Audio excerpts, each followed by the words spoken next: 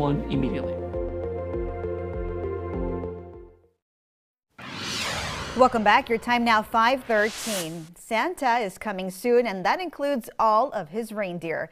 Lifestyle host and executive producer Danielle Banda is live in the studio with us with information on how we can partake in one very exciting holiday event. Good morning, Danielle. Morning, Daisy. You are so right. Now, most of us are going to be eating a lot of delicious foods during the holiday season, but it turns out that there's actually a fun way we can burn off those Christmas calories before the 25th. See, everyone across the valley is gearing up to dash their way to the Reindeer Dash over at the Palmview Community Center. Now, it's a great event where we can all get up and get going and really just get that heart pumping for the season, so we can promote a healthy Christmas. It's especially geared for our Valley kiddos, though, all in an effort to encourage them to stay active and so they can get into the holiday spirit too.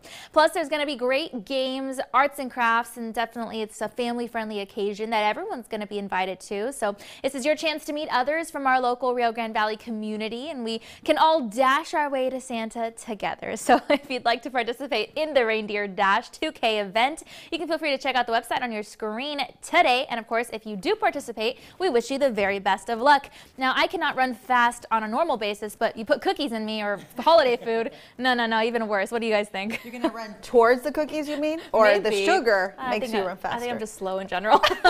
Right, yeah, it's one of those things where it's humid, so hopefully we could have those good weather conditions to do that, because I know I can't run when it's humid outside, that's for sure. Is there food at the end? I hope so. Okay. You need a reward, right? All right, so if there is, I'll definitely be there. That's the motivation, right? Like, get to the food. Yeah. And I'm quite the opposite. I feel like I can't run in the cold, although many runners say that that's better conditions. Maybe. Yeah. Anyway. Interesting. Either way, a fun event for sure. Yeah, for sure. Danielle, thank you so much for that information. Absolutely. And if you're sending your gifts through the mail this holiday season, listen up. There are some key deadlines that you need to keep in mind, so make sure